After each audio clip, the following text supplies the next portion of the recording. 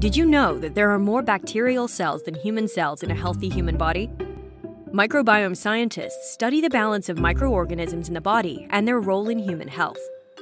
People have been taking probiotics to support digestive health for centuries. In the last decade, the scientists behind ResBiotic have turned their attention to how microbiome science can be used to support the lungs. Recent studies have shown correlations between an imbalanced microbiome, also known as dysbiosis, and respiratory health.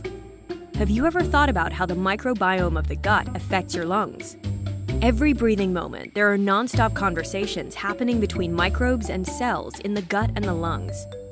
Certain bacteria consume prebiotics like fiber to produce metabolites that travel through systemic circulation to affect lung health. This is called the gut-lung axis, and it's how ResBi lung support works.